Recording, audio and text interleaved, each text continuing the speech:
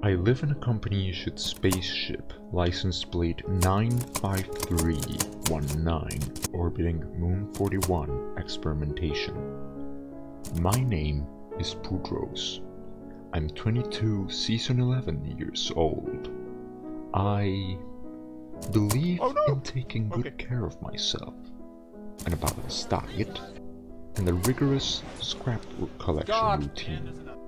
In the morning, if my teammates are a little puffy, I'll order 2 pro flashlights while I check their view on the monitor. I can flick through about 10 of them now. After the pro flashlights arrive, I make sure to hit teleport on my teammates that are visually in danger.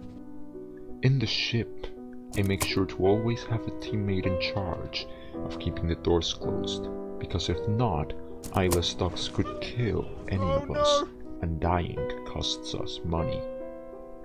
Once I have teleported every teammate I could, I pick up all the corpses, then I go for any loot that may have been left behind.